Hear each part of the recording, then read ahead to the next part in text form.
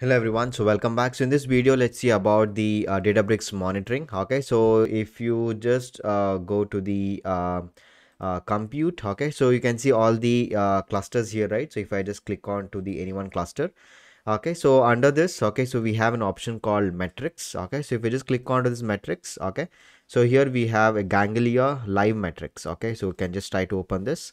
Okay, so this is a built-in into this Databricks by default. Okay, so and it will collect all this information in every 15 minutes and even can view the snapshot of the live data.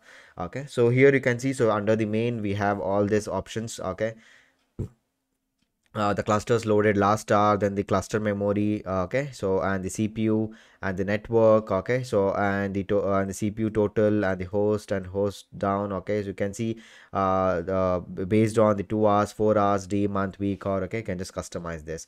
Okay, so under the search you can just search any number of metrics and host. Okay, so under the view tab you can just access. Okay, so we have under the view tab based on the like for example a day. Okay, in a single day, what is the metrics you want to see, you can just view here.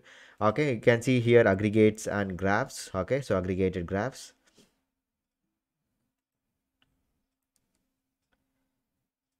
Let's try to open this.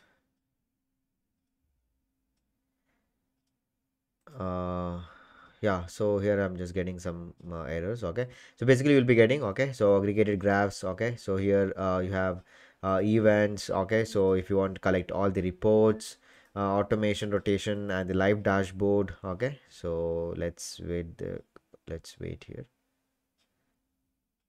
Okay, so here in live dashboard, okay, so it provides all the overview of all view metrics in the compact format. Okay, with where data updates every 15 minutes. Okay, so apart from this, even we have other option called Azure Monitor. Okay, so meanwhile let's so Azure Monitor basically it helps you to maximize the availability and performance of application and services. Okay, so it is no native support for the Databricks. Okay, so here we need to download and install something called drop wizard metrics library. Okay, so once you have installed, then you will have, then you need to build a jar file. Okay, so which is available on the GitHub. Okay, then you need to create something called gauges and counters. Okay, so this is some steps you need to follow, but yeah, so just remember the name. So we have another option called Azure Monitor. Okay, from where you can just get all the configuration. Okay, so apart from this, even we have something called Grafana. Okay, so which is also open source visualization platform.